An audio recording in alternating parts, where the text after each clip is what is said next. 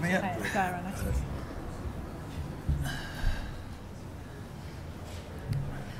Sarah, this time last year you just turned pro, and now you've had a whole year of professional rugby players. How's the year gone? And what difference do you think you can see on the field after a year of being a big professional player from a year ago? Yeah, so I think as a player, it's been a great year.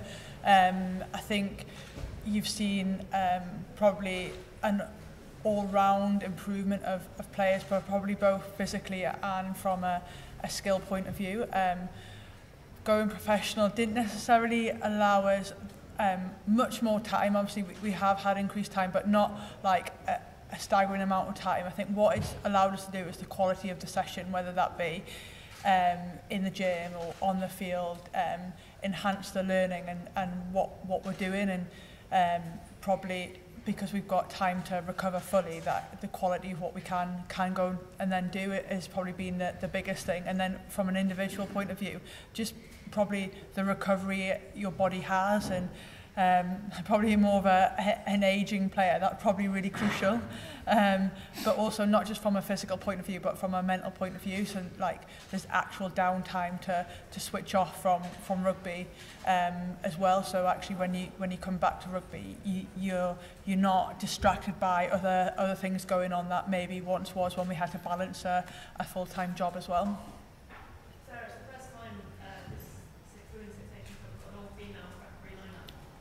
What do you make of that, and is that something you've experienced like throughout your playing career before, and maybe being male officials and fewer females?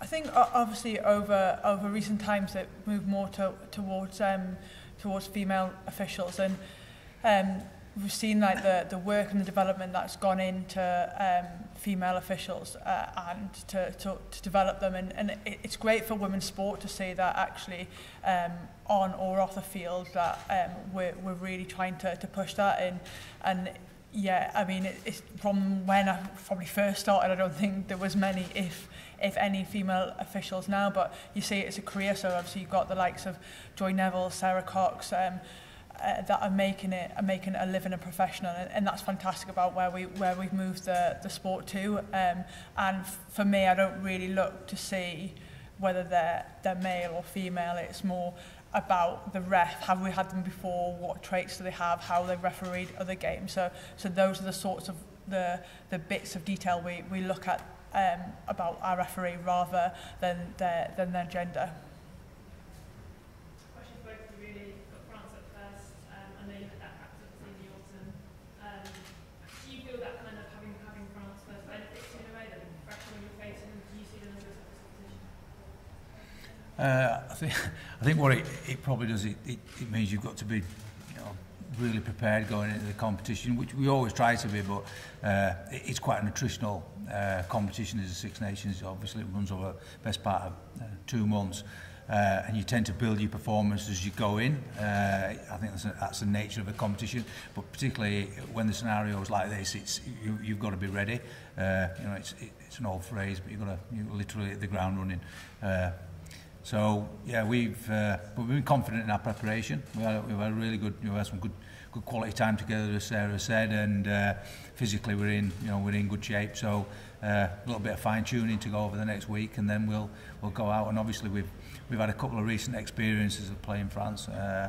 One of them playing in France, and it was a good experience for us. At the same time, they came back to Exeter and had a really good performance, and were very unlucky not to win the game. So they'll be as confident, I think, as we probably feel. Yeah. Yeah. No. Like you look forward to big games, and no better way to kick off the tournament. Really, and Mids has said it. I think we're now just chomping at the bit to get out there and get the competition started.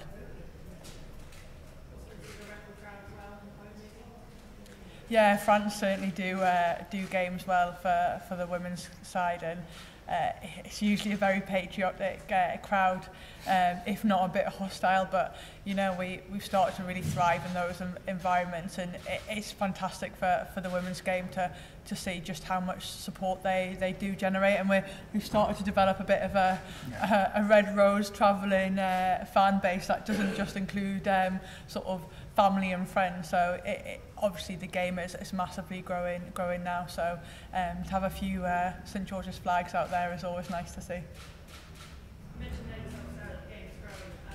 Where do you see the Six Nations, the Women's Six Nations going in the future in terms of providing an apt competition for you guys and now in the second fully professional year compared to where the other unions are with their kind of 15 outfits? Yeah, so I think for us, we can just focus on where obviously the RFU, our union, wants to keep pushing us and progressing us, and I think we saw from last year, teams are progressing, are putting more time and money into it. You saw that by the games that have been played in the autumn. I think all home nations had autumn fixtures.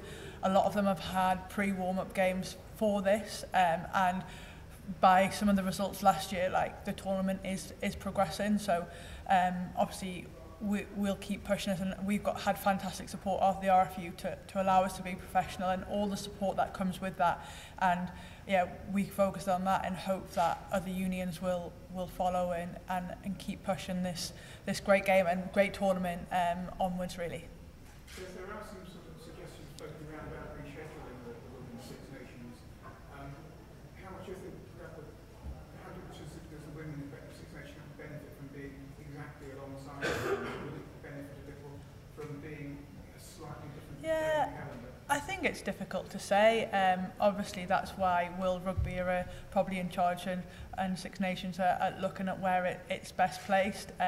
You could probably have an argument for both, like, is it alongside because that's when it is? Does it work better? I think what the great thing is, hopefully looking at the Women's World Calendar as a whole and looking how it can best fit for the good of the game. And you know, as players and probably staffers, like you tell us when we're going to play and we'll play it, really.